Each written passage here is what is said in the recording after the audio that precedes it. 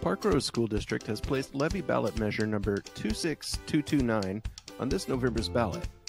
A levy is a way in which local school districts pay for teachers and other educational positions.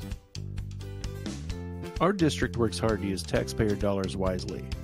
We also have one of the most diverse, high-need student populations in the entire state, which has been disproportionately impacted in recent years due to the COVID pandemic.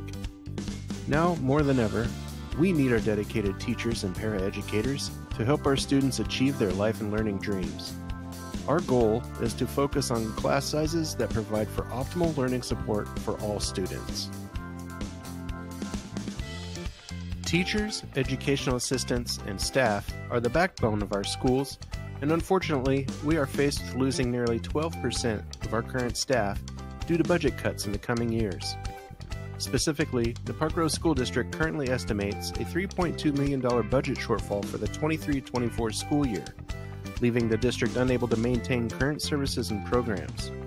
A $3.2 million budget reduction is equivalent to eliminating 26 teaching positions for 18 school days. The 2022 Parkrose Teacher Levy would raise $2 million and, if passed, would retain approximately 22 educational positions.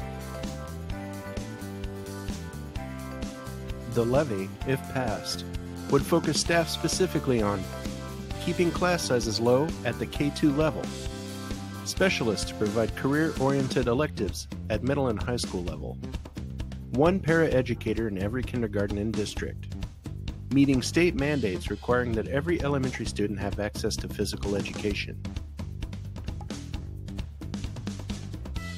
The measure would raise approximately $2 million at a rate estimated not to exceed $1 per $1,000 of taxable assessed value within the district for 5 years, beginning July 1st, 2023. 6 key takeaways.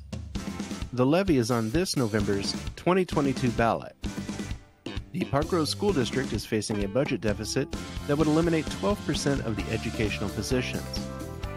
If passed, the levy would retain approximately 22 educational positions, keep K-2 class sizes low, allow specialists to provide career-oriented electives at the middle and high school level, provide one educational assistant in every kindergarten classroom in the district.